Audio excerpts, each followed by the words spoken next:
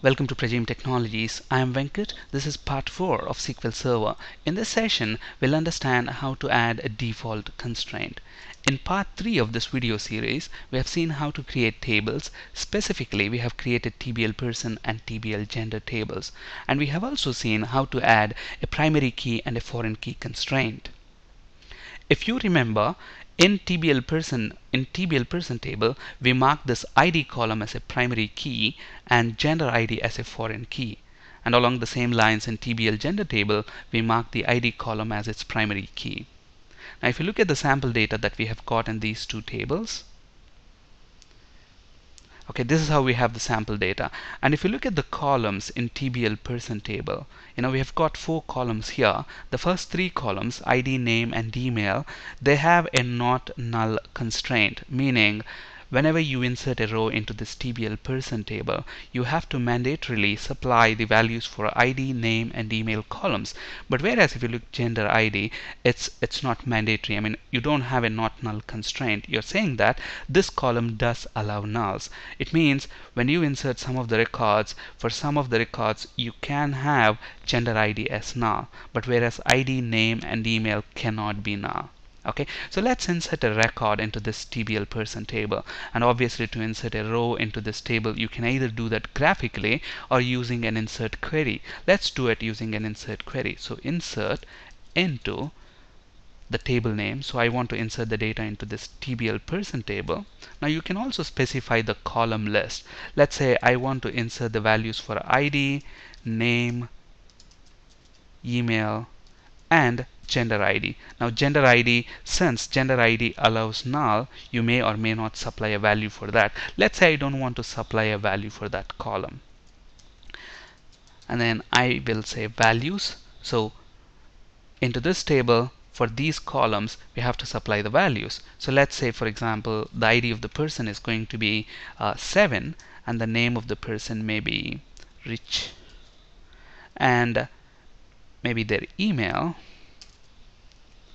r@r.com. Okay, now if you look at this row that we are going to insert, we haven't supplied gender ID, and since it's nullable column, it means this column allows null. So when I execute this query, and when we select the rows from this table, you should see that Rich record has got null there.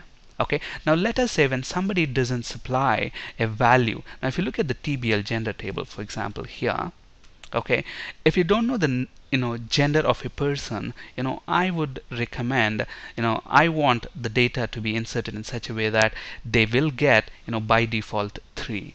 Okay, so it's instead of storing null, I want to store a default value. Okay, if we don't know the gender of a person, rather than allowing nulls there, I want to insert number 3 so that anybody, when they look at this data, okay, Rich gender ID is 3, so his gender is unknown. Okay, so I want to have defaults. So how do we do that? Using a default constraint. But if you don't have a default constraint, and if you don't supply a value for a nullable column, then by default it will get null value there.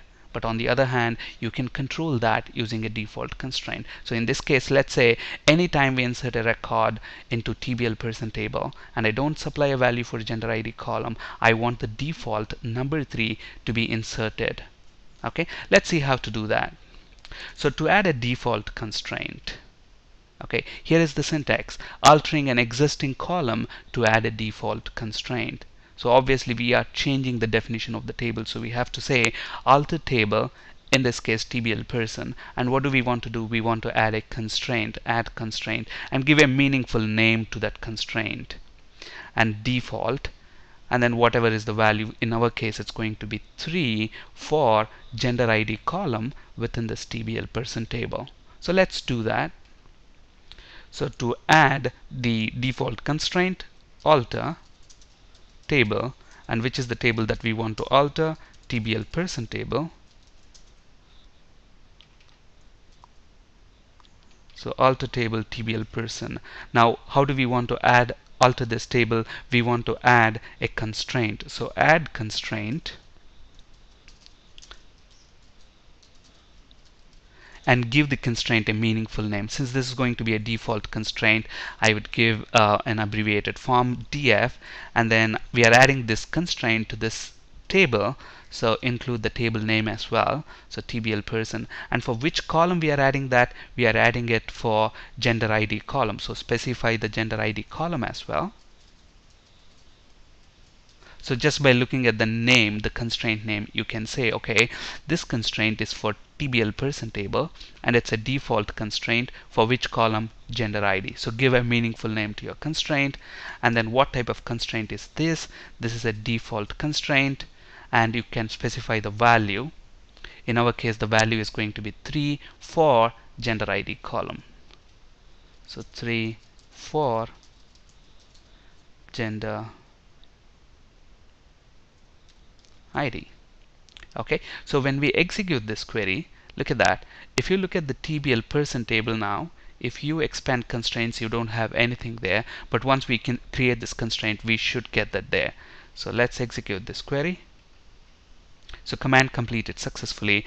Now if I go ahead and refresh the constraints folder of TBL person, we should see the default constraint created there. Now let's insert. If you look at the records in TBL person table now, we've got 7 records and rich has got null. Now let us say I want to insert somebody here like Mike, and his ID is 8, and let us say mike@or.com. And if you look at this query, we are still not supplying the gender of this person, Mike's gender. Now, but we have added a constraint. So what should happen now? If you do not supply a value for gender ID column, then this constraint, will insert default value, which is 3 for the gender ID for Mike. So let's see how, let's execute and see what happens. So when I execute this, one row has been affected, and if you select all rows, look at this. For Mike, we didn't supply a value, so it took the default.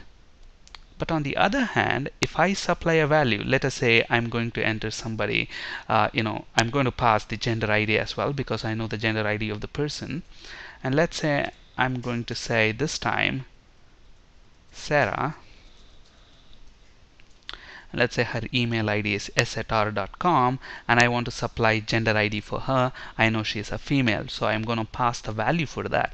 So when you pass the value, you're specifically saying Sarah's gender ID is 1. So now the default will not be kicking in.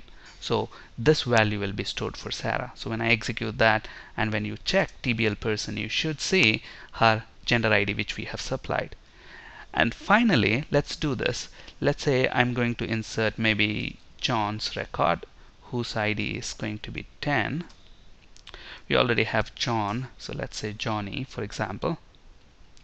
Let's say his email ID is j@r.com. Now, I am passing in the gender ID, but I am specifically saying I don't know his gender, so I'm just going to say null. So you are specifically passing null value, which means will the default be assigned or will it not be assigned? Now let's execute and see what happens.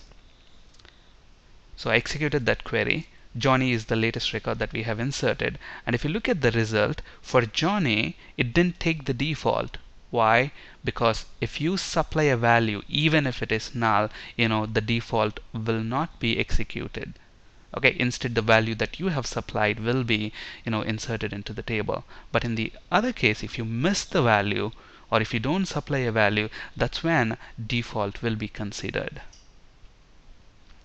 Okay, so we have seen how to alter an existing column to add a default constraint. It's also possible that when you're creating a table, or if you want to add a new column to a table for an existing table and you want to have a default for that column, it is still possible adding a new column with the default value to an existing table. And this is the syntax: alter table, and the table for which you want to add this new column. You add that column, specify the data type, whether it allows nulls or not, and then constraint, give it a meaningful name and the default value for that.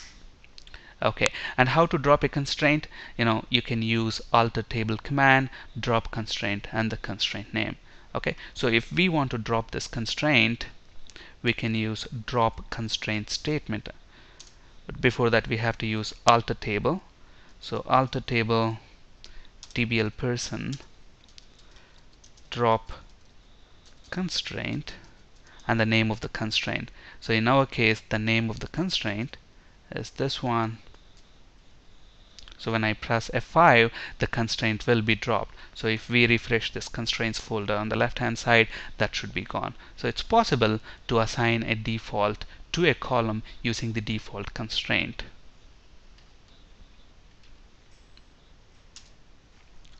On the slide, you can find resources for ASP.NET and C# interview questions. That's it for today. Thank you for listening. Have a great day.